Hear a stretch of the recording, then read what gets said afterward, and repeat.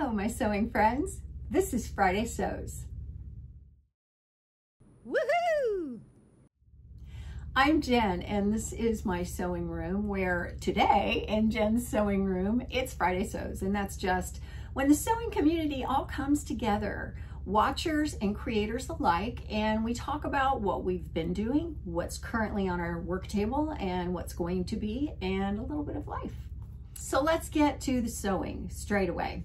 Let me tell you what I have been working on, and that is New Look 6626, except I haven't been working on this because I was going to make it out of a waffle knit that had cupcakes printed all over it. Such a cute print.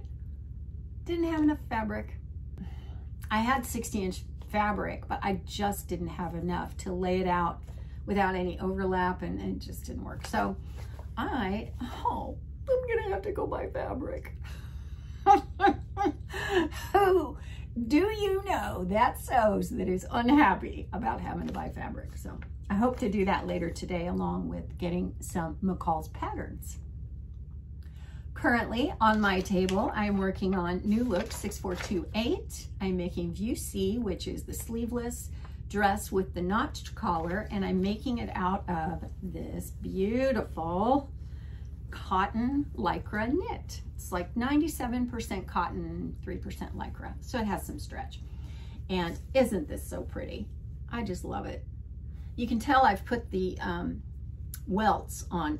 They don't conceal pockets. They're not welt pockets. I may have to do something about that. I'm not sure. I might hide some pockets in there. Probably not. Maybe I'll put side seam pockets in. I don't know. I can't live without pockets. But anyway, I'm working on it. I am really surprised. I was working on this earlier today, and you know what? I thought it calls for a zipper up the back, and it has a center back seam, and I thought, I don't want to put a zipper in that thing.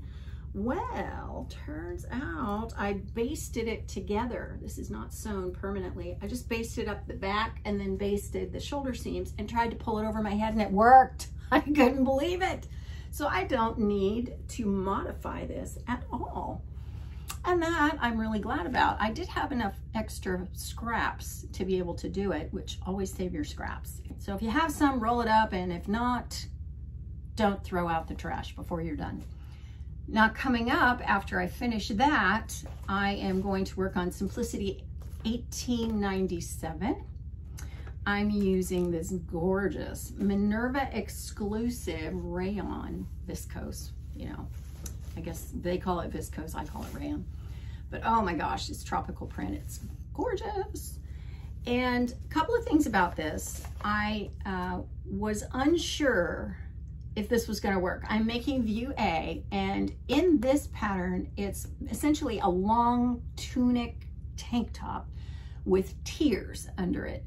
And the tiers are 9 inches, and the bottom tier cinches up with a little drawstring thing. Okay, well, I'm not doing that, and I'm not making the maxi. I wanna make it maybe a little below the knee. I don't want it floor length. I might go a little bit, maybe 2 or 3 inches below my knee, but that won't even be mid-calf. Okay, so I didn't know if that was gonna work. I thought,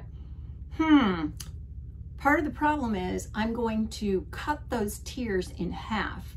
So my tiers won't be 9 inches, they'll be 5, which is a little less than half if you account for seam allowance.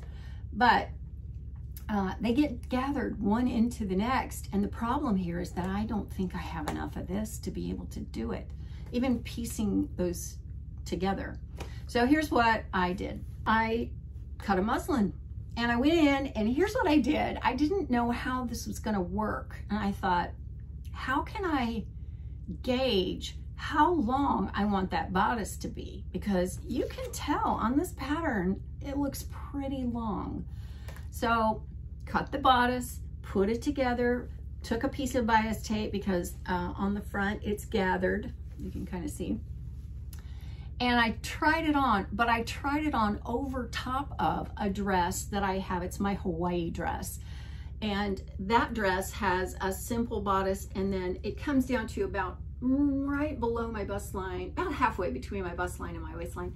And then it's tiered all the way down. It has like 4 tiers and then a little ruffle at the bottom. And I tried this on over top of it. And I thought, okay, this gives me a better idea as to where I want those tiers to start, because it kind of stuck in my head. You know, when I'm looking at it, I can think, okay, tiers. And I can actually see tiers. So it was really helpful.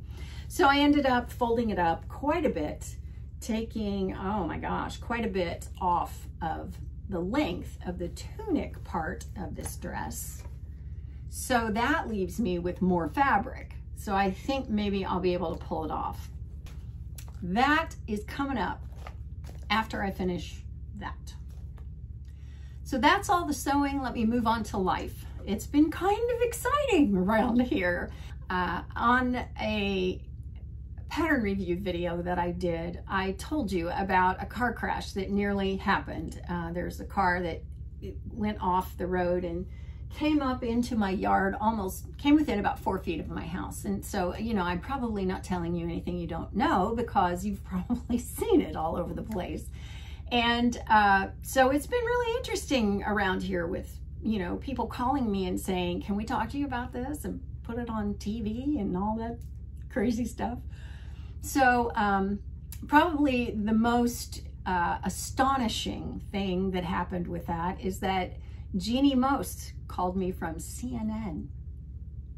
I had no idea what a huge deal she is. She's so funny, and her spin on things is she has such a dry wit. It's priceless. So she called me and said, can I talk to you about this, and can I interview you? So she did, and it went on CNN's website, not on television.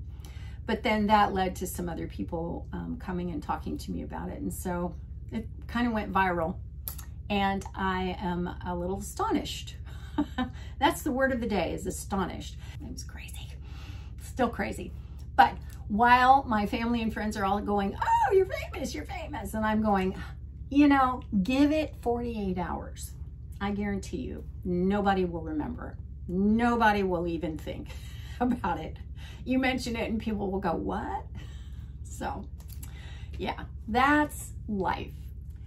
This week, instead of reading your comments, and there were several which were very funny regarding rude things people have said to you, which I'll share with those with you maybe next week. But I thought this week I would share with you the absolutely hysterically funny comments that my son-in-law got on his TikTok video. His video is the one that kind of went viral. So these are so funny. Let me share them with you. Guillotine Jones says, she has the most rabid fan base. Jacob Romanets says, the wall art is on dial-up. He's talking about how that waited a minute to fall off the wall. Oh, it's so funny. Your Mom's a Turtle says, Red Bull needs to sponsor extreme sewing. Anthony says, I guess the stop sign was decorative. Velvet Wench says, that picture was 100% a paid actor. Cincy Boiler says, ultimate photobomb. Yeah, no kidding. Chris says, goodness, that's a violent reaction to sewing tips. You know what? I did hate that though. Dr. Pepper Barks says, I'm guessing you told them they can't park there? Okay, Anne says, I didn't know sewing was so exciting. I'm in. Yay, we recruited somebody else. The Not So Green Witch says, today in Jen's sewing room, her neighbor's car. User, a big long bunch of numbers, says, so, SEW, is the driver going to stitch this?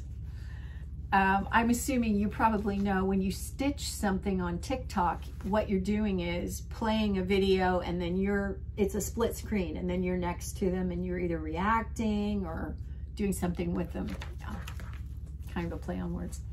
Brian Thomas Cox says, wow, DoorDash is really stepping up their game.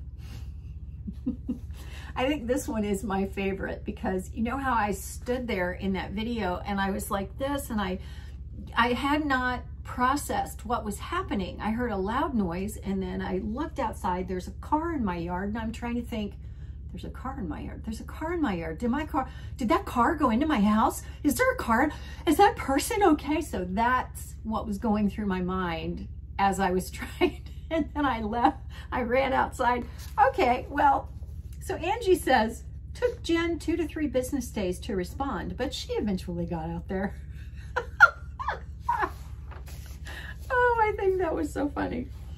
Tappy D. Aries says, your Uber driver has arrived. You think? Ratty, oh, I love this. Ratty says, protect the machines at all costs. Boy, no kidding. Can you believe that stained glass did not hit that machine? Oh, unbelievable. Viking Andy says, you're a genius. Drive-through alterations. No. Didn't we just go into why we hate sewing for other people? Yeah. Jam the Clown says, you can go ahead and log off now. You win the internet for today.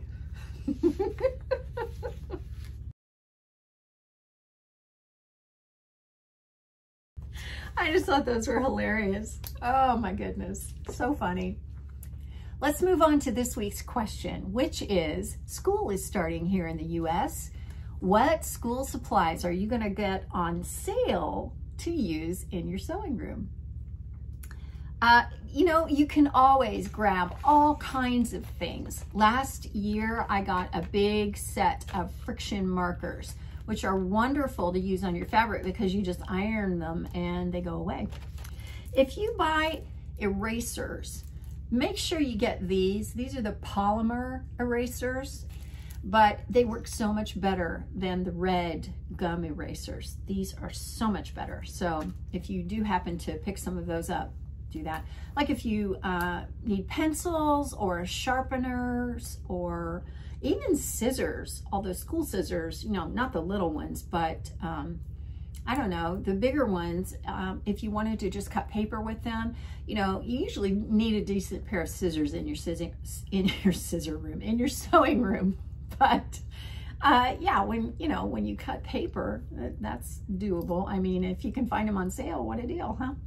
All kinds of things like composition books, which make really great sewing journals. So yeah, be sure and check those out in your area. And if you come up with something amazing, be sure and put that down in the comments, and we'll talk about that next week, along with some of those rude comments. Let me leave you this week with my little prayer card, which comes from James chapter 4, verse 7. Submit yourselves then to God. Resist the devil, and he will flee from you.